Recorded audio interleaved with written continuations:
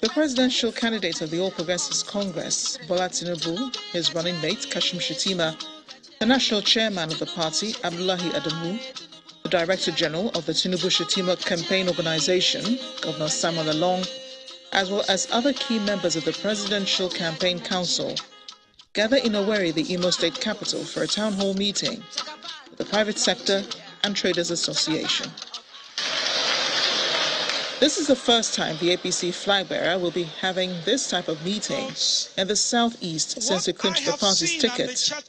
Governor Hope Uzodinma and his Plateau State counterpart, who doubles as the Director General of the presidential campaign, highlight what the event is all about.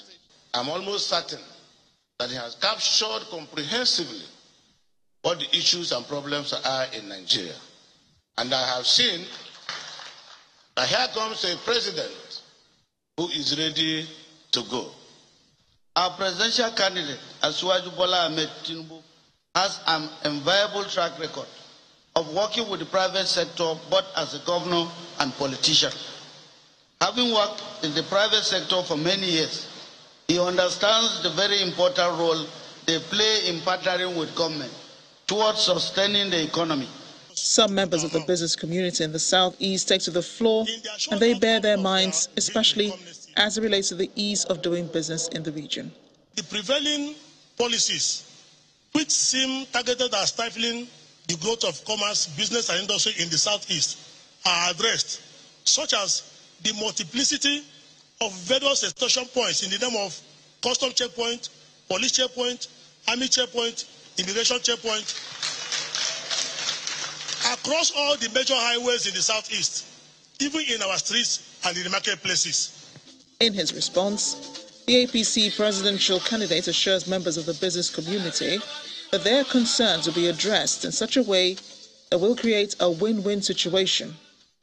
A simple technology code that once you have it cleared with your good and you got a sticker, either on your container or in the vehicle conveying it, no other agency of government will be able to stop you and exhaust you again. Next, he promises to tackle corruption and insecurity and asks the people of the southeast to support his plan for a better Nigeria. Corruption will stop when Felix doesn't need to look for 4 million at a time to buy a little car.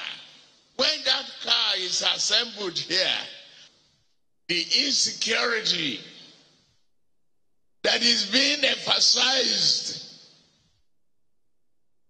by our other political parties and rivals, they don't understand the meaning of marginalization, segregation, and lack of coordination.